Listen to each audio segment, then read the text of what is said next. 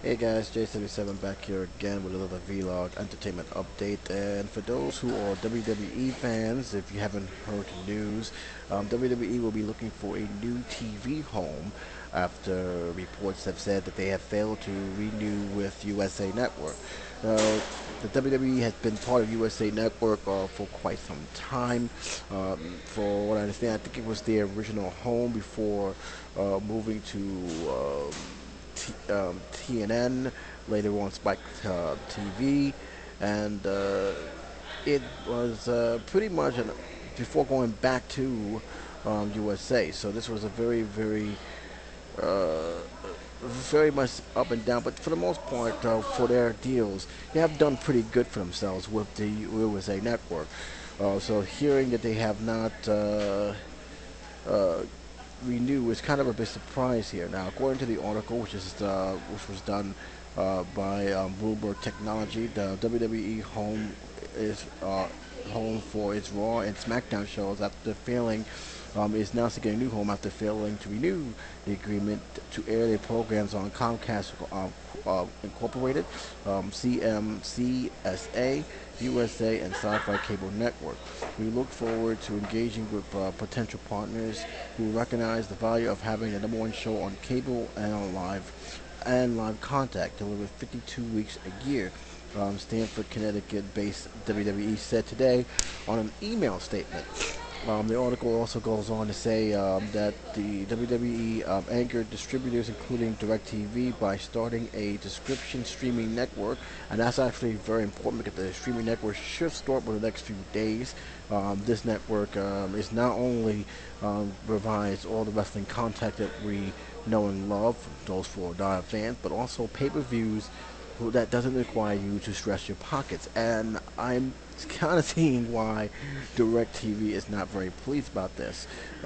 Again, it says here that DirecTV, by starting a subscription streaming network early this month that provides matches previously available on pay-per-view and programs unavailable on television. Raw was USA most watched show in the week ending February 9th.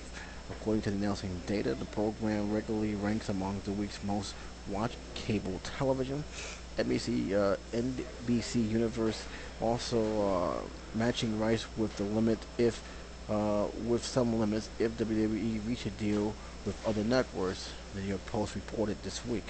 I um, don't know if this is going to be. Is going to be a long fetch. I think they're going to find a network. I think they will. I'm not going to say that they're going to be out of the dumps or be blacked out completely. First of all, they do have the streaming, which is an advantage and disadvantage because how many people is asking to subscribe to the streaming, and we also got to take the fact is that how many people are going to make that big push. WWE, despite their streaming network, still needs a network to carry their content. That's just how it is, and I think that's the way. I think that's the way. I think that's why WWE is pushing hard to get it. I think they're gonna do it.